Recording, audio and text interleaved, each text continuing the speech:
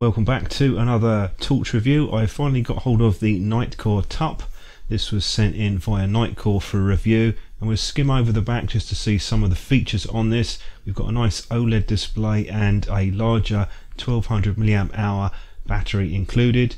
This is what I got with the packaging, the instruction manual, and there's also another clip with a ring on it which you can attach to the body.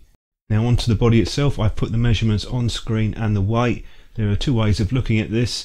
It's a fairly small EDC torch, or it's a fairly large keychain torch.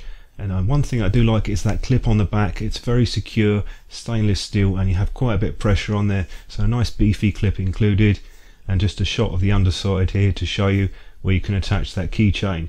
Now on the left hand side you'll see we have micro USB port cover, so you'll need to put a fingernail in there just to pick that open, and that exposes the port. It does close quite securely though once you've pushed it back into place. The overall finish on this is very similar to the tip, which I've looked at a few versions of that. It's the type 3 anodized aluminium, and it does feel very sturdy. The silver trim is a kind of plastic material which I assume is there for the resistance, the water resistance. Onto the LED is an XPL HD V6, and they've put an optical lens on the front, so it'll be interesting to see how the beam shot is. With the buttons, they have a surround on it, and they seem to be a single piece. The only thing I'd say with those is they are fairly easy to press. Would have liked perhaps a bit more resistance. So when you press the mode button at the top when the light is off, it brings up the voltage and tells you the mode that you're in and the last power level. It's quite a useful little OLED display, and it's beneath quite a strong plastic cover as well. Now onto the UI, very straightforward and simple. Power button single press on off, with the mode button cycles through the 4 power levels.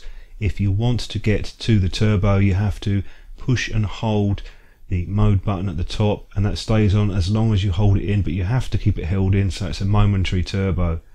Ultra low, push and hold the power button when it's off, and that takes you to the lowest output.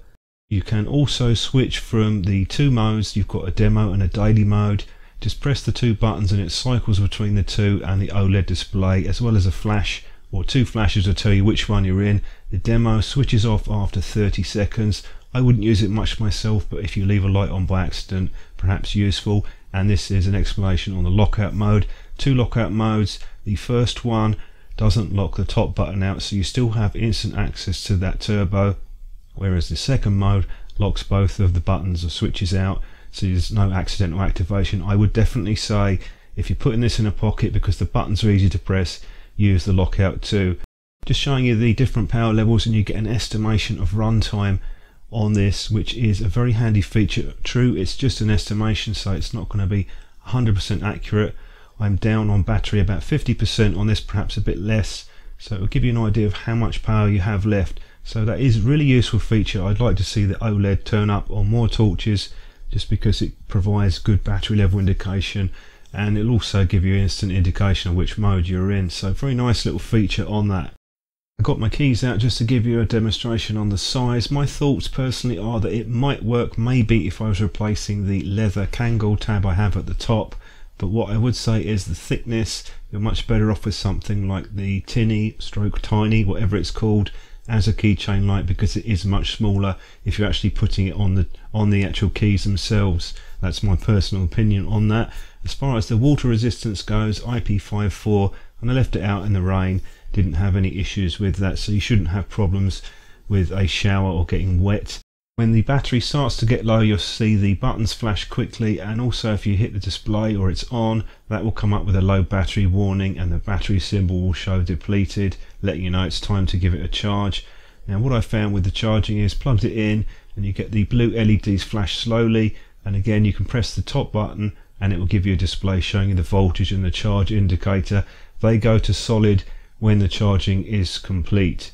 Battery came in just under the 1200 mAh mark, which is about as accurate as you're going to get. This is how much was charged into the battery when I depleted it, and I put the user guide on the screen for you just to give you an idea of the operation if you want to go over that and have a look. As far as the size goes, it's obviously the largest out of the other Nitecore keychain lights, but it's the thickness which is quite a bit more, so that's why I'd call this more of an EDC light myself rather than a keychain light. Starting off with the TUP at 200 lumens, you've still got a decent output on this, and then I move it right up to the top turbo level and you can see that big hot spot, and that's the optical lens doing that. The output's pretty impressive for such a small torch, and comparing it to the Nitecore Tinny or Tiny at the turbo, it's a much more even spread out beam, so it looks like it's a lot less power, it's just pushing it out to the sides. You can see the wall shot now where it's quite diffuse on the edges with a big hot spot. So I'll run through my beam shots and come back with some thoughts and a conclusion as per usual at the end.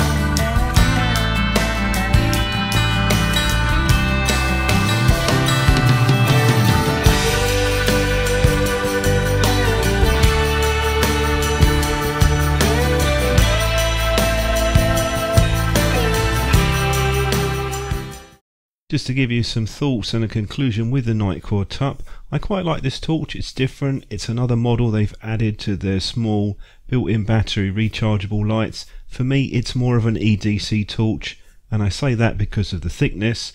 It might work for you on a keychain, it really depends how you look at it, but for me I've got a lot of keys on my keychain already, so this would take up a bit too much space, but it does have a nice top end output.